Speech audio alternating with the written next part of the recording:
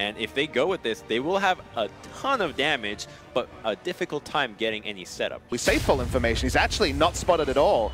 And LINDARANG's overextended here. Moving forward, Adaptive Defenses is up. Taunt is going to land. JANKOS has the red buff. This should be an easy pickup. Tactical Sweep goes in. JANKOS trying to make it out. Hookshot wall dive to safety. JANKOS looking for it, not going to find it, hungry for it, but LINDARANG walks away. Thresh mechanics very, very similar when it comes to playmaking.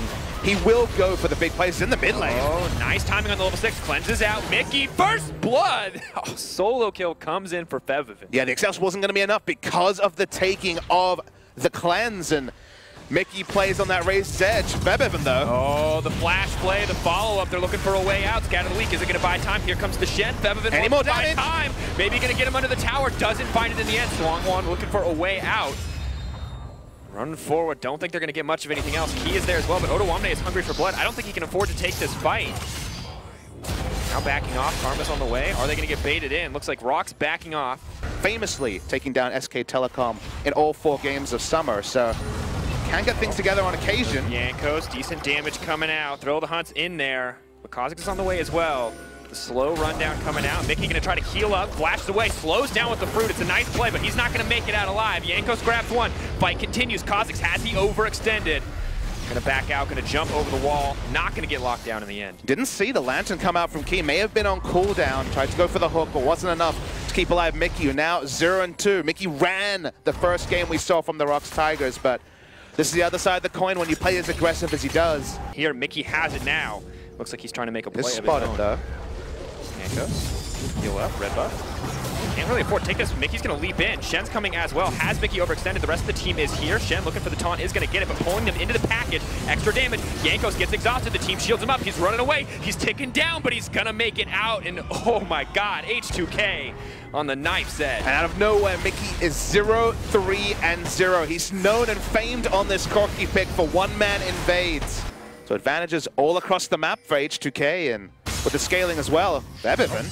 Caught out, has the lantern, now throwing in, looking to get the backup. CHEI is there as well. FEBIVEN running for his life, has cleanse, has flash. SEONGHWAN, he's the one who may have gone too far in, but there's no mana for FEBIVEN. JANKOS gonna flash over, he wants to keep it going. Box says no.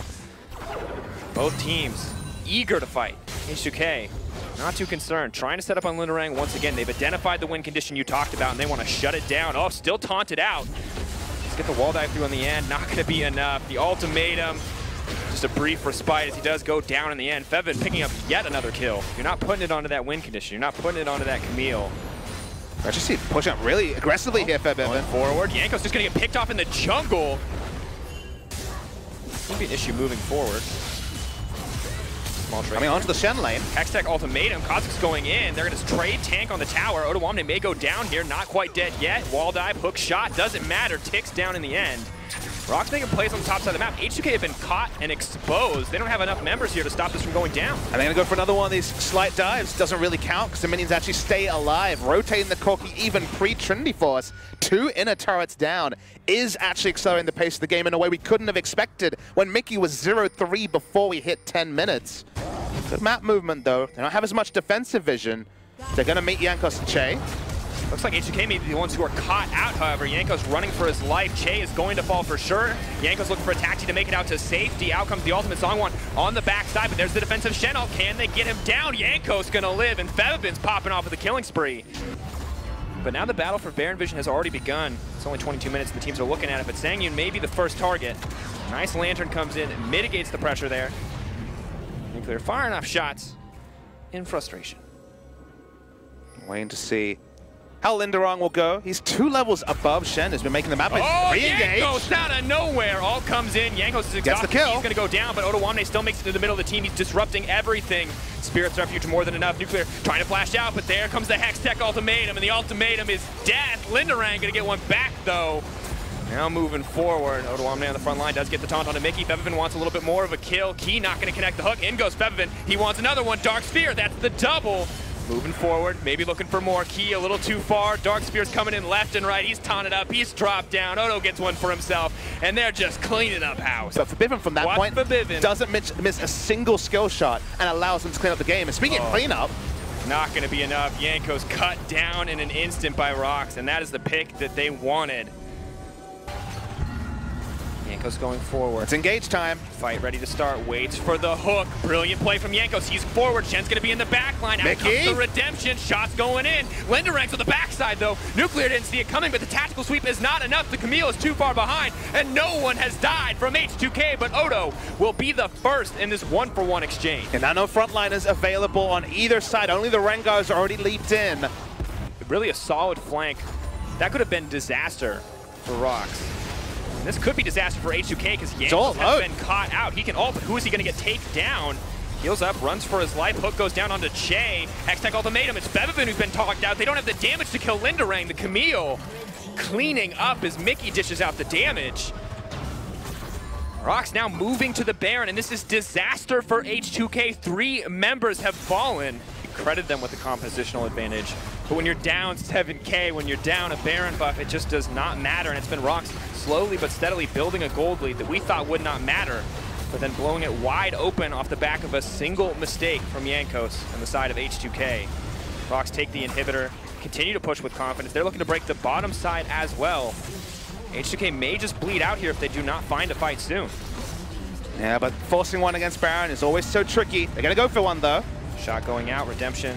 Going to heal back up the damage. Poke goes in from FEBIVEN. Lantern ready to disengage. Key, maybe the member who's going to get caught out. Locked up, does manage to hook onto CHEI. LINDARANG wants to go in. FEBIVEN takes so much damage to the backside, but JANKOS is taken down Key. LINDARANG, it could be next, but the ult from Varus is locking up the team. Oh, members popping left and right. The Kha'Zix tries to make it to safety. Nuclear has the crit. He's going to go for it. ODOAMNE flashes forward. JANKOS is alive and well. That's a member taken down. The crit, the only shot Nuclear has. Wide open window to come in once he burns it. SANGYOON flashes forward. Mickey wants a little bit more. JANKOS tries to lock it up, but ROX are playing this so patiently. And they may just look to end the game. I don't know if they have the health buzz. They have Guardian Angel and SEONGHWAN. No, they think better of it. They're back away, but it's one team fight away. It's a couple of picks away from 3 members not being able to stop the siege from ROX TIGERS, and it all looked so clean 15 minutes ago. And with no Titanic Hydra, it takes a long time for him to kill these super minions. And the 3-item breakpoint you talked about, LINDARANG, was not for the towers backing up the Shen, would be an easy 1v1. FEBIVEN takes a lot of damage. Curtain call. Now or never. Looking for their last shot to win this back.